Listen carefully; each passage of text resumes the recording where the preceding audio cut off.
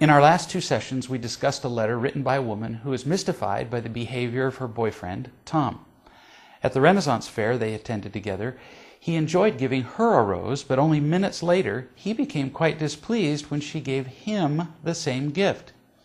Without meaning to, she paid for his unconditional gift and changed it into a trade, thereby ruining it. So, what can be done now?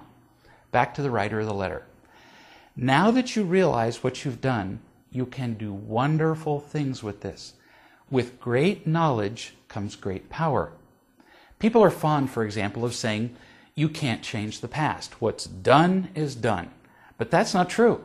With sufficient knowledge, you can reach back and heal the past in such a way that you can literally change it to a large extent.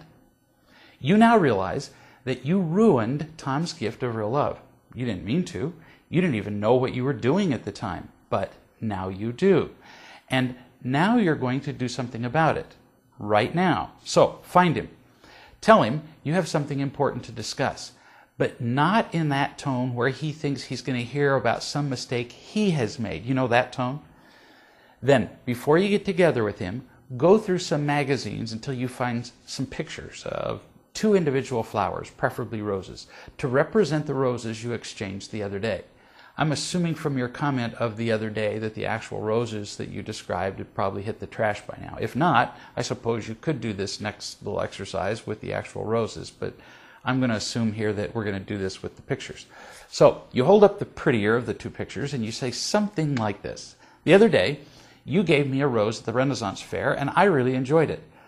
But I wasn't mature enough to just be grateful and accept your gift. Somehow just receiving a gift without giving anything at all back was unfamiliar enough that I had to do something in return. So I got a rose for you. And at this point, you pick up the other picture. Now, part of me did this for you, but a big part of me did it so I would feel more comfortable. It was a mistake on my part. It made your gift less. I distracted from the thoughtfulness and creativity that went into your gift, and I was wrong. And I want to correct that mistake now. Then you crumple up the second picture and you toss it in the corner of the room or in a trash can as you continue speaking while you're holding the first picture. And you say, thank you for this rose.